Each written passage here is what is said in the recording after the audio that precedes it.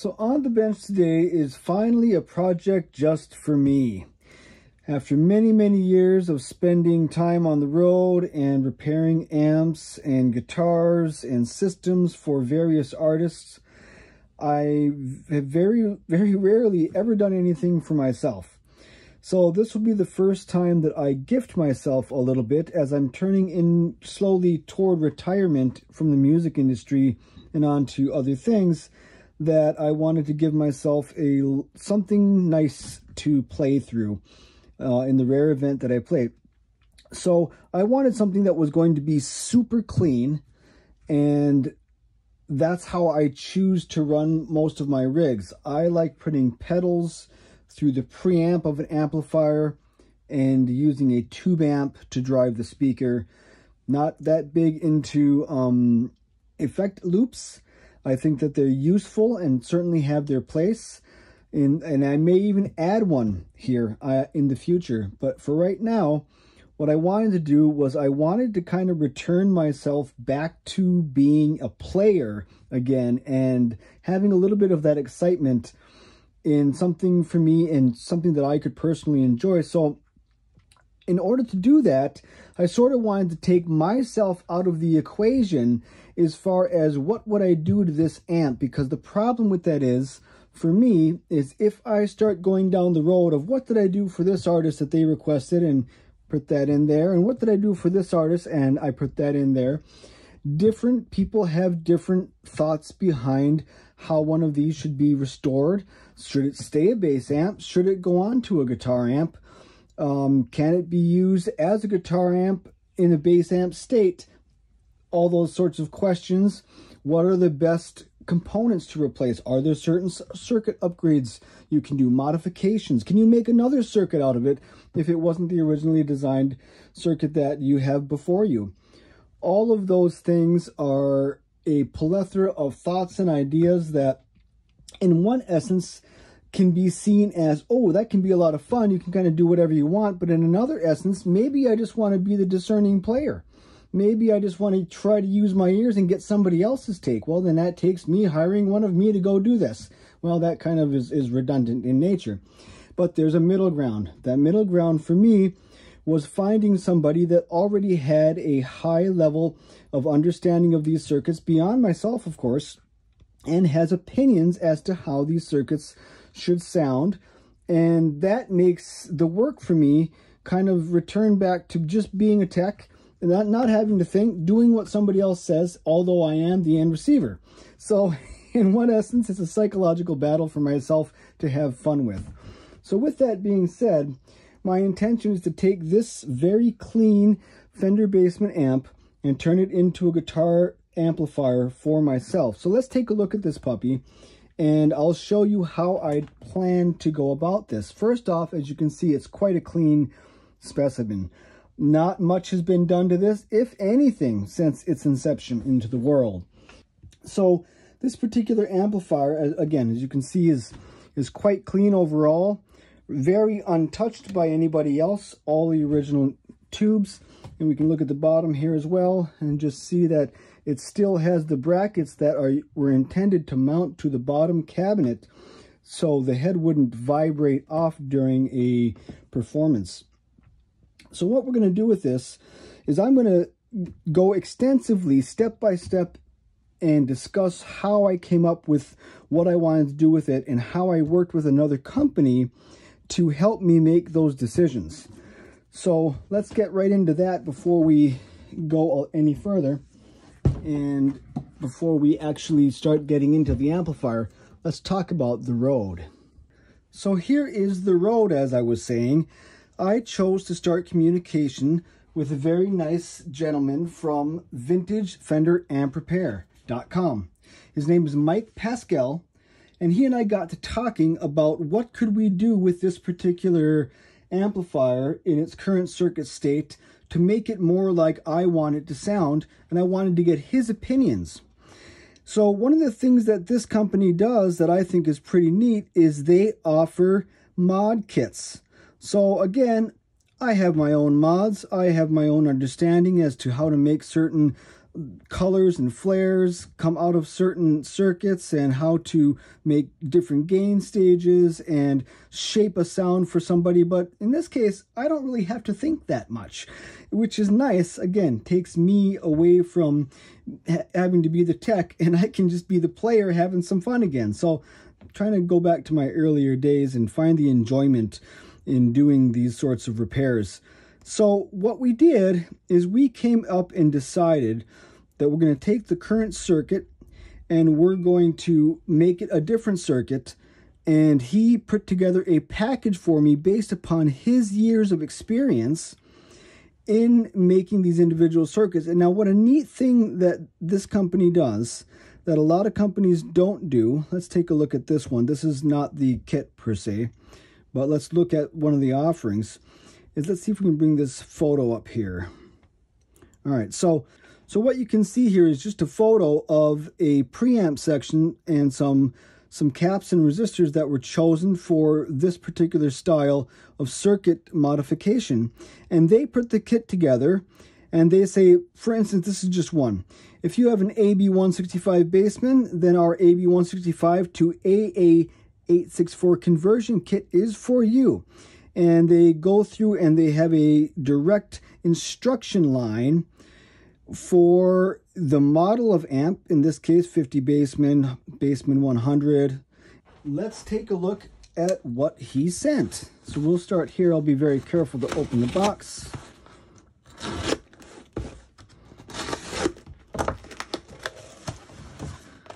Okay, so here we can see a list of parts that were identified, and he has a disclaimer sheet here, and he has made a circuit for me from the amp AB165 layout, and he has highlighted all of the individual changes that will need to be made here. So there is that, and additionally, let's see what else we can get to. There is an instruction list. So there is Mike's card, vintage amp repair, Mike Pascal, and Jimmy Fat Amplifiers, Mike Pascal, also owner, builder, and founder of that company. So here he has identified the Tweed Preamp caps for me, and those look like Jupiter caps, and a resistor and a ceramic cap in there. That's great. Remaining signal caps, so this must be being remaining in the process, right? And the AB165 to AA864 conversion that we're going to be doing, and all those caps there that will need replacing, resistors that will need updating. This, of course, is the very first thing that we'll do, all the electrolytics that need to be replaced for this particular model, and other caps and resistors in various places. A bunch more resistors, all high quality. Look at this, beautiful. I don't got to think, I don't have to order, I don't have to make a whole bunch of orders. I don't have to task Mauser, task DigiKey. I get it from one place. Somebody's done all the research for me. I can just have fun as a tech, put all the parts in, fire it up. That's awesome.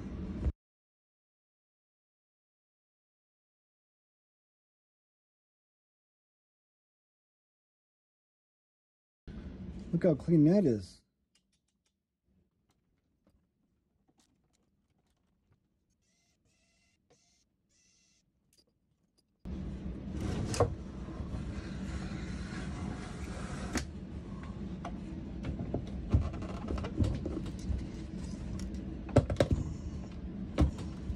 This is the AB165 model for the Bassman amp, and back then 117 volts was standard common voltage coming out of your wall to you at 60 cycles AC. So this, as you can see here, this is two 6L6 GCs. There's a 12 AT7 and there's 3 7025s or 12 AX7 in today's speak. And that transformer says 606822. And then this small transformer says 606821. That's an indication. Let's check the last one. There it is again. So I don't know, let's see if you can see that. 606831. So what year is this? This is a 1968. All right, so let's see what is under here.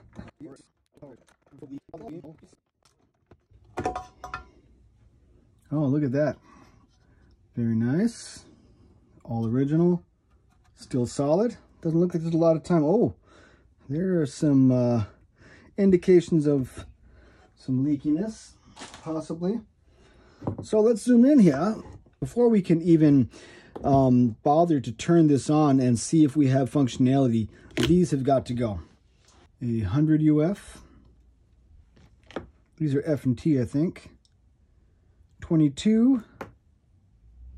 22. So these are modern replacements, right? 22. Oh no, 16. And 22. So we got a direct replacement for this 16. The 22s will replace the 20s, and the 100s will replace the 70s. I may or may not replace these resistors depending on how far they've drifted in value. This unit doesn't look like it has a lot of time on it. These are Allen Bradley style resistors, and typically they don't go that bad, but they can depending. So the way that I'm going to do this is I'm going to go about and simply clip off all of these caps. In fact, I guess we'll do that no time like the present, right? So I'm going to leave myself the lead and leave the short side right in the middle. So I'm not going to tie to those leads, but I'm going to just get the caps off so I can take those leads out and replace with the new ones.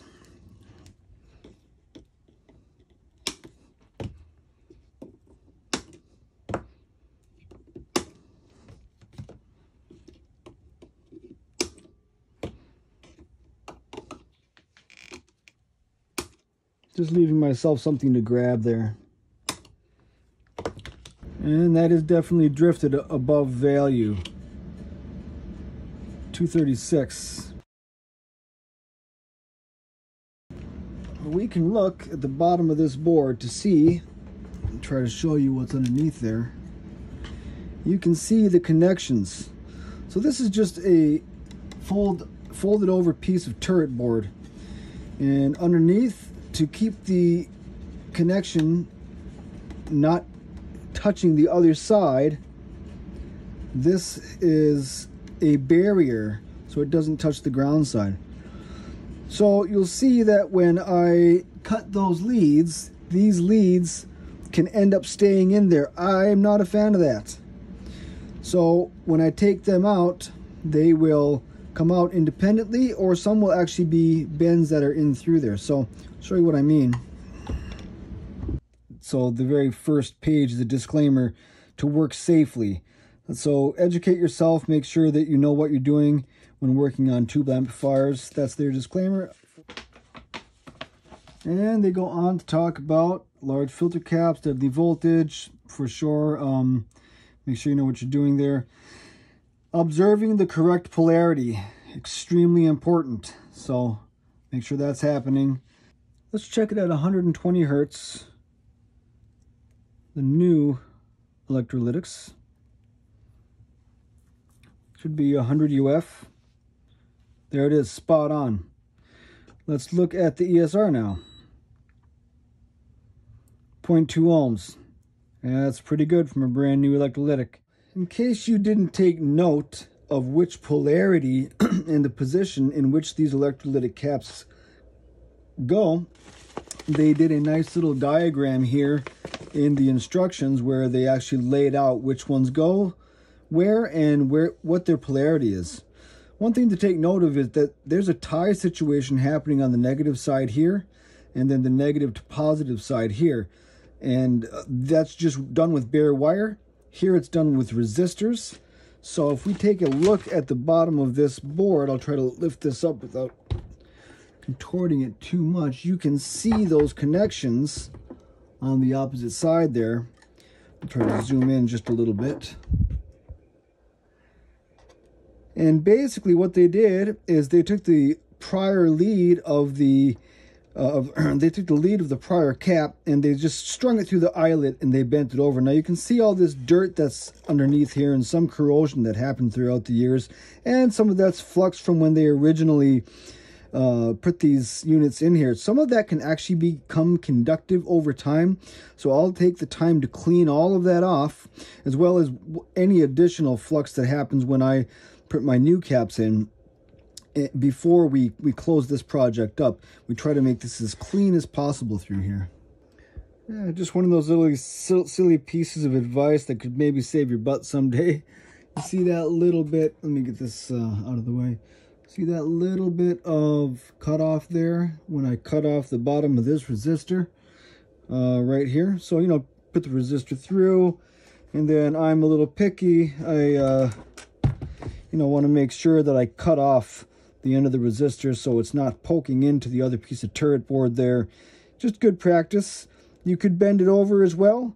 Nothing wrong with that. That'll work. We all have different ways that we do things. As long as you have a mechanical hold in there before you solder, that's the most important thing. But something that happened to me years ago is a little piece of cutoff. I don't remember what project it was I was working on.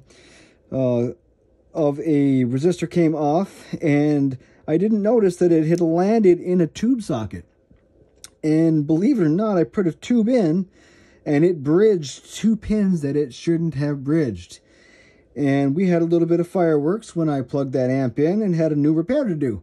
So just be careful that when you're cutting things off and when pieces of wires are coming out and you're working on these things, that you try to keep a clean slate out about yourself and what you're doing. Be careful of bits and pieces that can fly and create shorts where you don't want them. Well, with not a lot of effort, but a whole lot of fun, we put these caps back in there. I'll show you the results. So some techs are going to say, and they're definitely entitled to their opinion. Everyone's going to have a different way of doing what they do. Some would say leave these resistors if they are these original resistors, if they are not that far out of value. Absolutely. But I figure if I'm in here and these got enough time on them, they could be a point of failure in the future. Heat is not a friend when it comes to this particular section, so might as well put brand new modern resistors in there. Not going to change the sound, but that's a different argument. At any rate, all new electrolytics, as we can see. And another thing that I do that some people don't do, and again, everyone has their own prerogative, is you can see the very bottom of the turret board there is I put the leads through just like the factory did. So some folks choose, and again, their decision, to leave the original leads in and simply snip them and either tie the old capacitor to the lead that was in there, or they do them one at a time and leave the original leads from connection point to connection point underneath this section.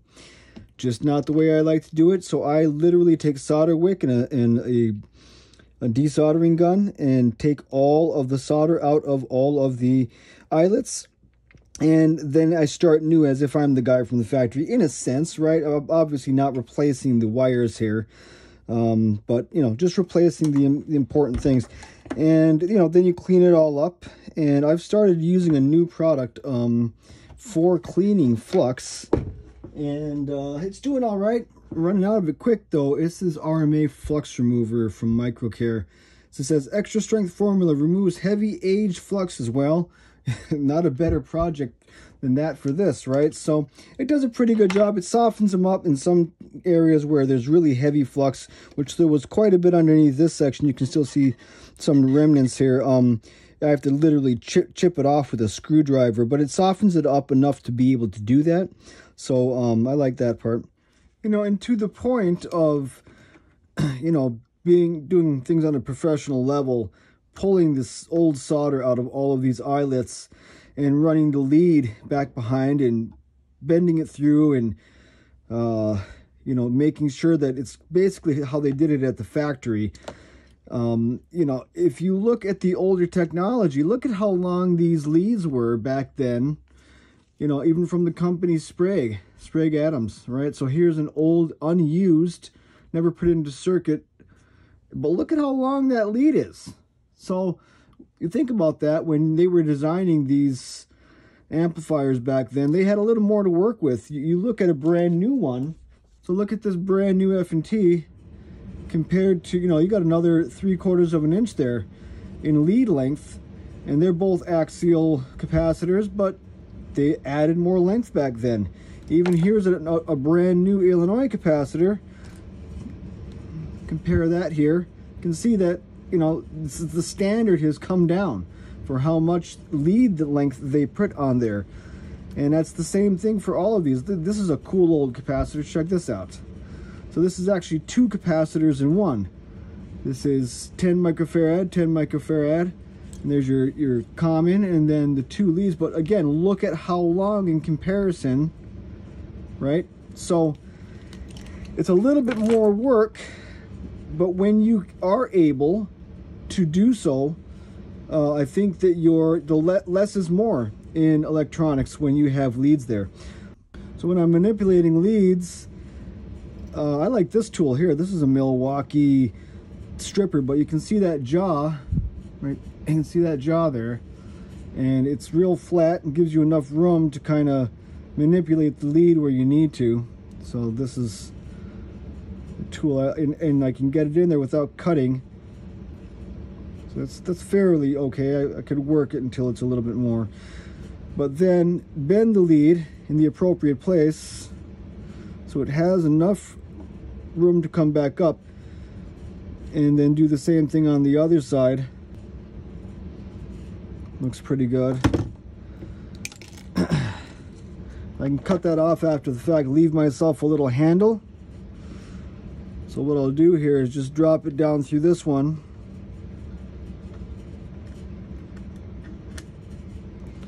And then I had to actually do that off camera. But basically you manipulate it till she's all the way through there. And again, because this is an amp that's going to be sitting on a speaker that's going to be vibrating, you want to make sure everything has a mechanical lock before, and not just rely on the solder. So for instance, I have that item, or I have this lead going all the way through there, and what I'm going to do is just give it a little bit of a bend. Again, maybe with these pliers a little bit better. A little bit of a bend the opposite direction. And I'll do the same thing with this lead. And that offers, believe it or not, just a little bit of mechanical lock, just bending those leads out a little bit. Again, my way might not be your way at any rate. So now that we're fully clean through there, what I can do is I just add flux. And I make sure that I get all of the outside of the eyelet. Maybe not the outside, but the rim of the eyelet as well. So I try to touch everything. I got 2 leads in this one here. Get that hot enough to where the solder's melting.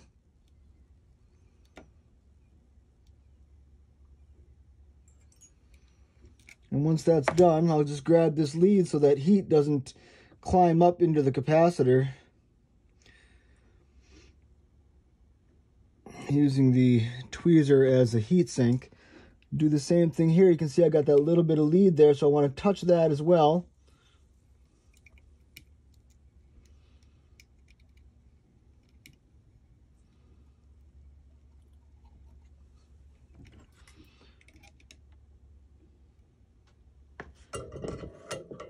And just hold this until I know that that solder is fully cured. Lead that's sitting up through here, and just cut it off short. And that's done. That's good to go. No problems.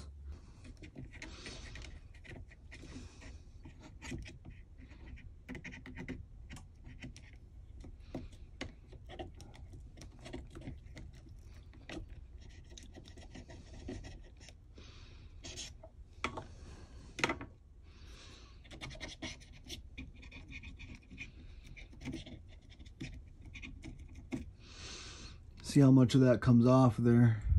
Thing to note when putting this particular cover back on is that there's a relief here for that screw.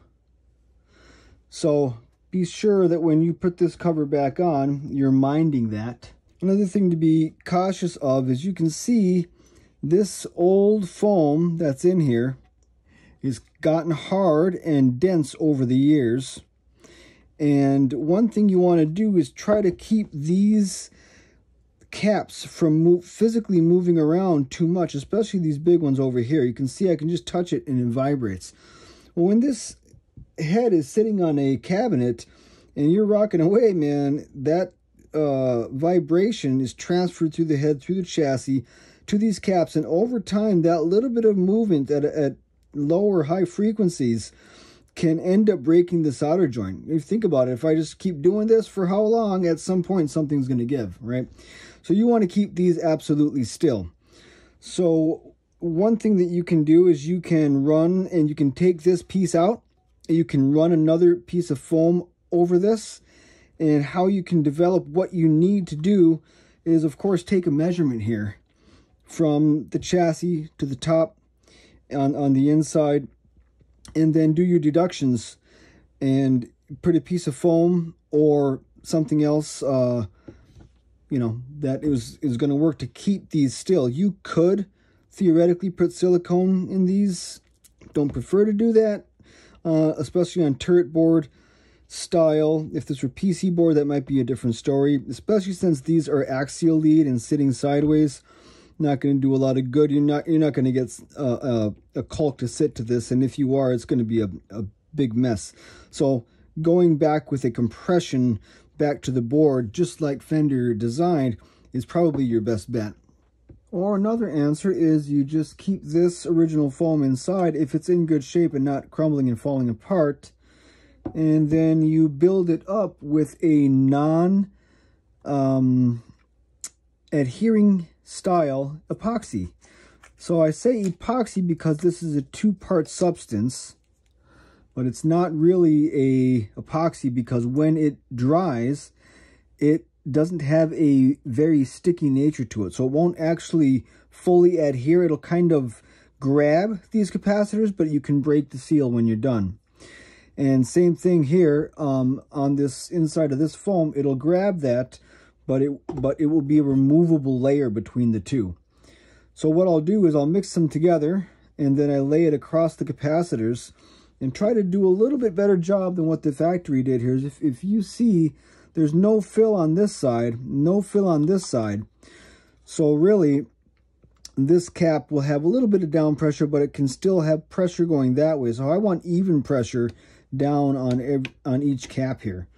So once I get these two screws back in, I'll do that, and I'll let you watch how that works.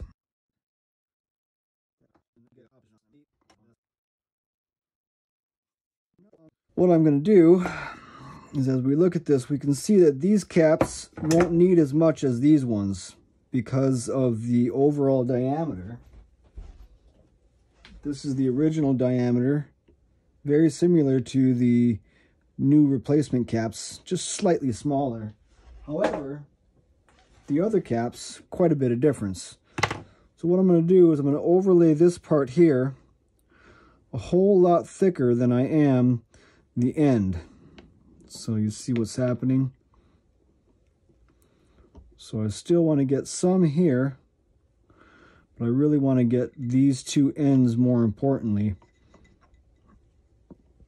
I'm going to build this up so it creates its own, like that. And then when this goes back on, you can see the line there. If I'm accurate, actually I got to slide that down a little bit more. There we go. If I'm generically accurate,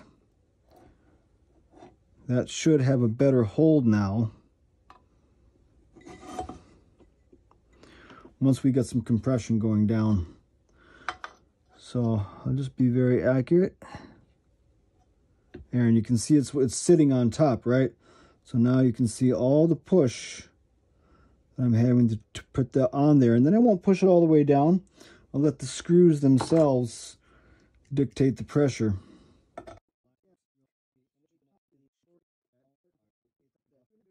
Well, I thought I'd show, let's look into the doghouse anyway, just to see how my putty worked in this instance.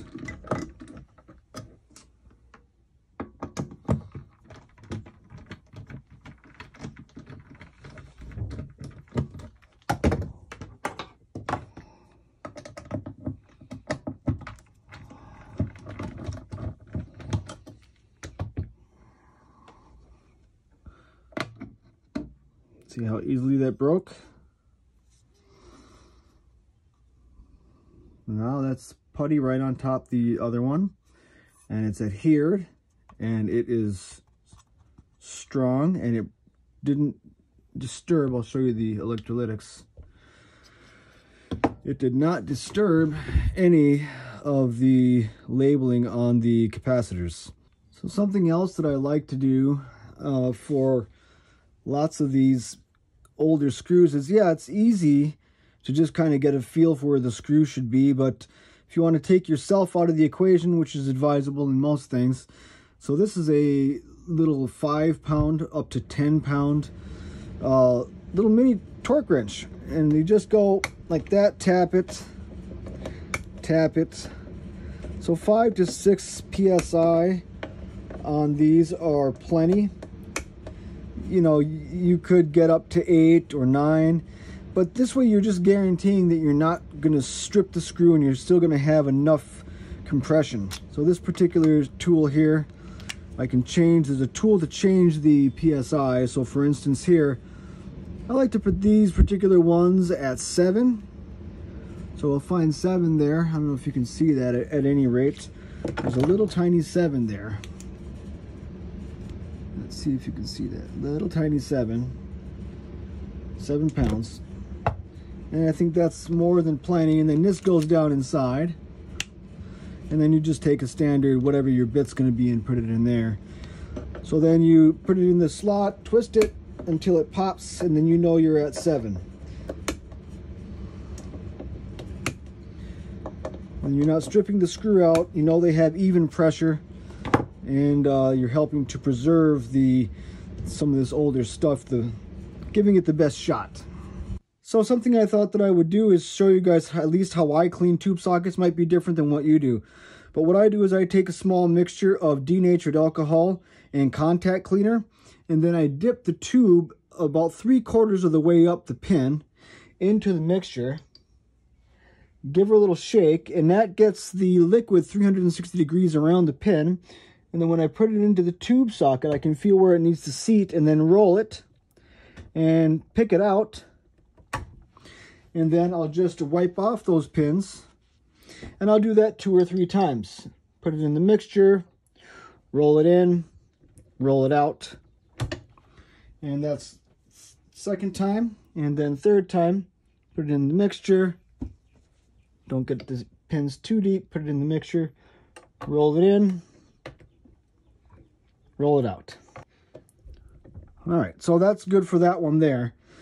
Now, how do you clean the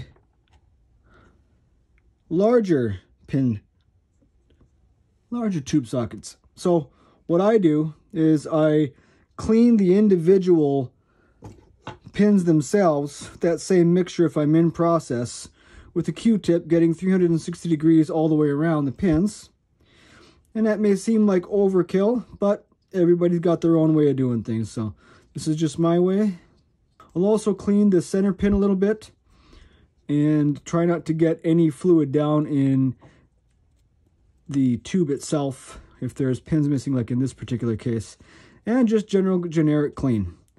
And got a little bit of stuff off there, as you can see. So additionally, what I'll do is, in order to clean the individual sockets, I'll take a pipe cleaner like this, and you can buy them in different different setups and so forth. Like this one is just cloth, but this one has some plastic ties in the middle of it, and it gives it a more coarse. So if you got a really bad tube socket that is, they're rather corroded, hopefully not, but if you do, maybe this one would be good. Again, you can't see it, but I can feel it. There is a plastic spikes coming out of the sides there.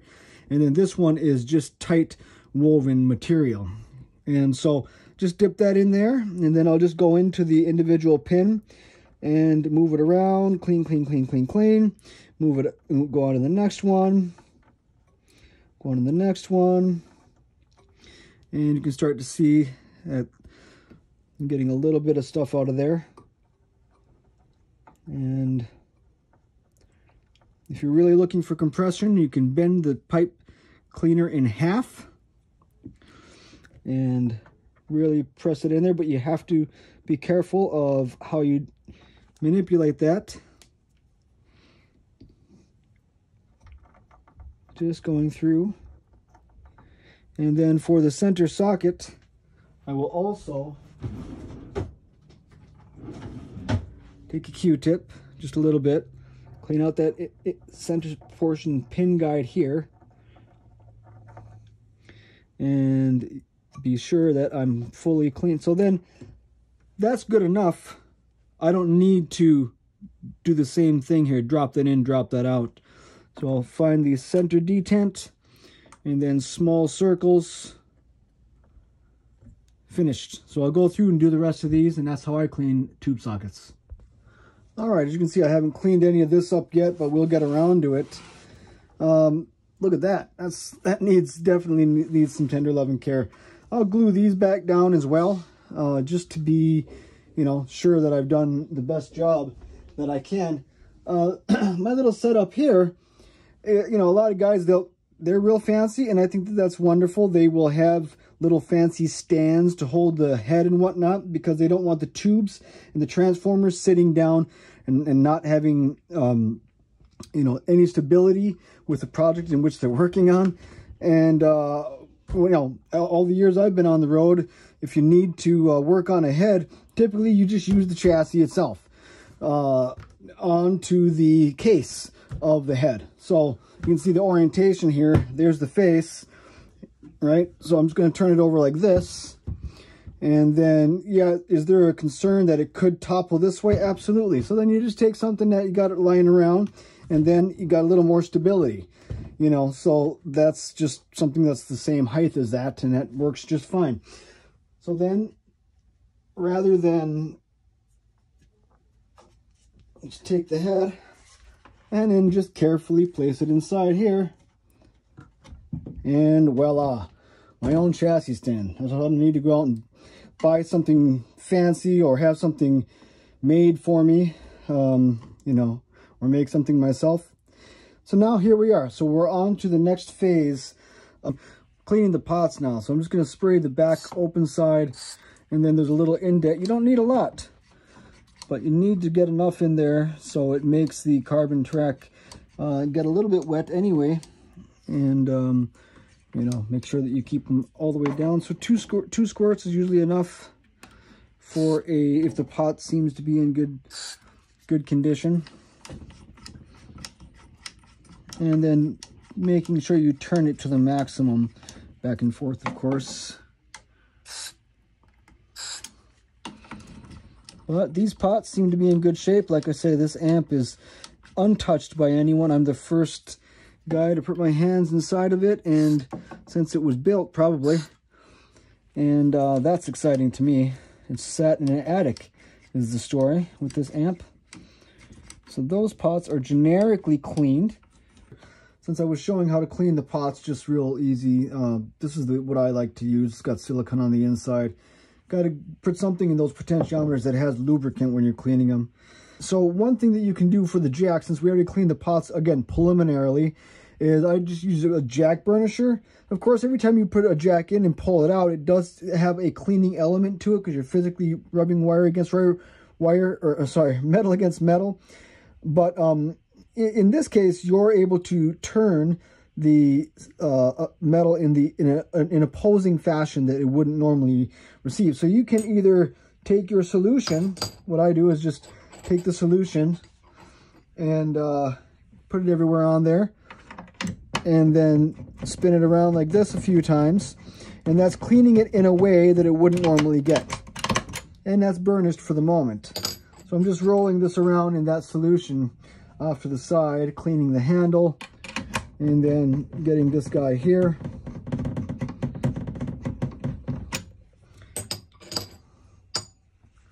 And that is just going to give me a generic clean, a little bit better than just using the jack with the contact cleaner. And again, for preliminary usage. Now, something that you can do also is you can clean the inside here. Let me zoom in a little bit. You can, if you believe that you have not good contact being made here, you can clean the inside of that. Fine emery cloth, right? So what I'll do is just pull that back a little bit, stick that inside, pull that lightly, and you probably can't tell, but there's a little line on there, right? And then just turn that around, and then pull that lightly. There you go. Now you can see that a little bit. Right, and that is just getting off the sitting corrosion since it's been a few years, right? And I'll just go down and do the rest of that for the other few jacks. So you might be asking yourself, well, if you're using the cabinet to hold the chassis, how can you have access to the tubes? Just another thing that I do and have done. Just being on the road, I don't carry some, you know, big piece of fancy wood to hold the chassis. So I just tilt it inside and just add a piece of, you know, E-tape in between the potentiometers, and then that keeps the pots, you know, free. I can manipulate them if I need to. And then the amp sits on this transformer, the chassis itself, and I have access to the tubes if I need to have access both to the top of the chassis as well as the tubes. Again, just another road thing to share. This particular amplifier is a different beast than what I was talking about with the with Mike Pascal, Vintage Fender Amplifier Repair.com. And he sent back an AB165 layout because the chassis on this amp says AB165.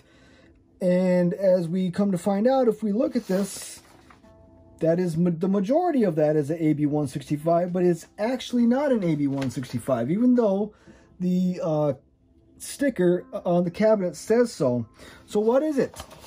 It's actually an AC568. How do I know? All right, so if we look at the difference here between the AB165 and the AC568, there's a few changes between these circuits. So if we look at the cathode, we see that the cathode is tied directly to ground here through pin 8. If we look here, we will see that there is a 150 ohm 7-watt resistor on both pin 8 of the 6L6GC, and we can see that here. Pretty obvious, right? Additionally, there is a small cap here, and that cap is a 2200 picofarad cap. You can see both of them here on the AC568. On the 165, the AB165, that also does not exist. Additionally, another thing that I noticed is there is a 100 picofarad cap across this 47K resistor in the feedback circuit, and here there's a little bit of difference. You can see on the 165 that cap is non-existent. So small changes like that. Additionally, so because ultimately I am after making this an AA864, I am going to have to strip out that 100 picofarad cap right there. I'm not sure if I'll put an 820 in there or not. We'll see what Mike Pascal has in his directions.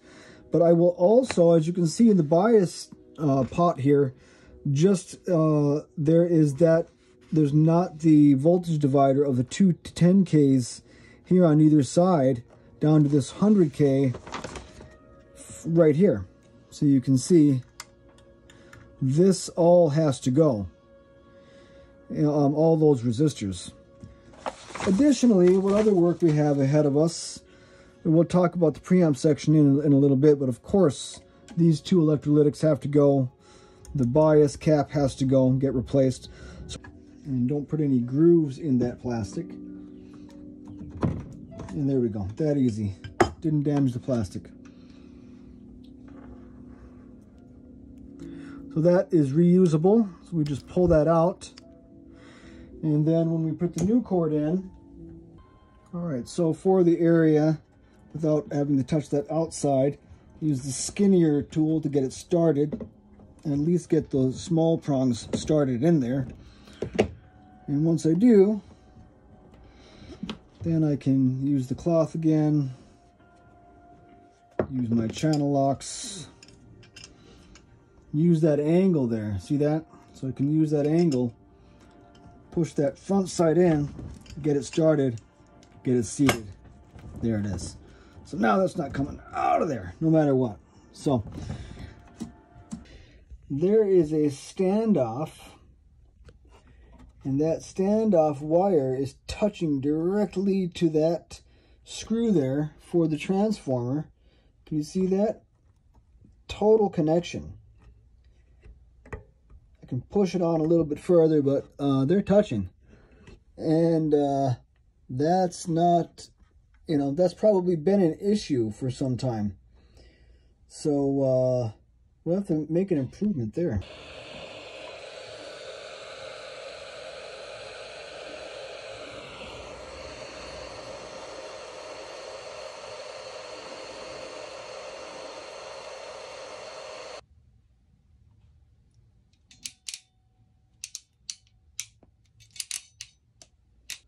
All right, that part is done. I have my main power going to the switch, and then from the switch back to the fuse, and one side of the primary of the transformer going to the fuse, the other side going to the neutral lead, and then the ground going back down here to chassis.